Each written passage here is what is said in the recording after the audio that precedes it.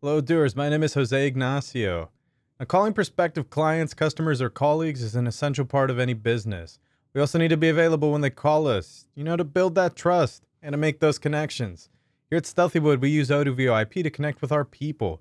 That means happier customers, more sales, and especially more productivity, which is always a good thing. So today we're going to learn how to make, receive, transfer, and forward calls with Odoo VoIP. I'm going to be showing you how to configure everything through a provider called Axivox as an example, but your screen might look a little bit different if you're using a different provider. So, enough plus, let's get right into it. So here I am on the main Odoo dashboard. Now to make a call, I'm going to click on the phone icon in the upper right to open the VoIP widget over here. And then from here, we're going to go into contacts. And if you wanted to, you can click on anyone here and just get started immediately. You can also use the search bar up at the top if you'd prefer to find them that way. But what if you want to manually do it? Well, just select the keyboard in the bottom left corner, and start typing in that phone number with a leading plus, and then a number representing the country code, which in my case is 1 for the United States. Then just click the phone icon to start that call and to end it. It's as simple as that. But what if we're in a situation where, as you can tell off camera, I'm talking about an incoming call? Well, when it starts coming in, like you just saw me input, you'll see it in the bottom left corner, and then you can either choose to pick it up or to end it. If you're on the Odoo dashboard, this is where it'll be presented. If you're in another tab, you'll still be able to hear the ring and see the calling icon. If I click on the green button, I pick it up. Red button rejects it, as you just saw. Now, being that busy man that I am, I have to keep track of all the people that I need to call on any given day. And I'm going to show you what I mean by that by opening up the CRM app.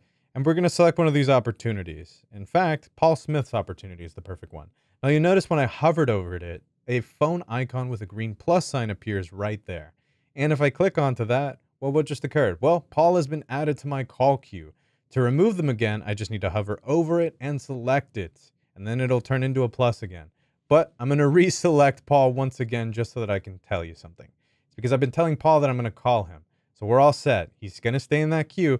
And I'm going to show you why, because if we go back over to VoIP, look up next activities, right there at the bottom, we see Paul Smith. I need to call him. It's that easy to build a call queue list, so nothing can slip through the cracks. Only past due and today's calls will appear in the next activities list. Alrighty, now let's talk about transferring calls. A call can be transferred from one agent to another, but only after speaking with the caller first. Without picking up that call, you can't make a transfer. You can, however, set up a forward on the Axivox portal. So right now, off camera, you're actually going to see me start typing in a phone number just so that I could call Odoo over here. And that's going to be really necessary for this to work. All right, so we have this incoming call over here, right, Odooers? Let's pick up that green button. Boom, look at that. We have new options over here. Now, after selecting the green button to pick up, I can select the icon with 2 arrows over here to transfer it to someone if I know their extension. For example, I happen to know Stefan's is 2787. And boom, with that, I can transfer the call to Stefan. But let's assume that I don't want to do that. What if I know that Stefan is Mia and I need a branch outside of my trusty advisors? In that case, if I exit out of here, with a call forward, I can actually forward calls to an external phone number that aren't connected to Odoo VoIP. To forward a call from here, I'm actually going to type in the external phone number. So we go back in here, and instead of an extension, now you would want to start typing in a phone number. With that +1 again, and as you can tell, it's starting to autofill some of these. You can't forget that plus sign. Always remember that. So on the Axivox dashboard, to automatically forward a call, you want to basically make your way to the admin portal and select users on the left-hand side. Then find your name over here, and there's 2 tabs that you want to work with. Essentially, you go inside of Forwardings, and this is where administrators can automatically forward calls to other people or groups in your network when you can't answer the phone, or you're busy with something, like finding out where Stefan is. Check out my Manage Your Users video for more info on that. And that's it for this video. Thank you, Odooers. Go grab a snack.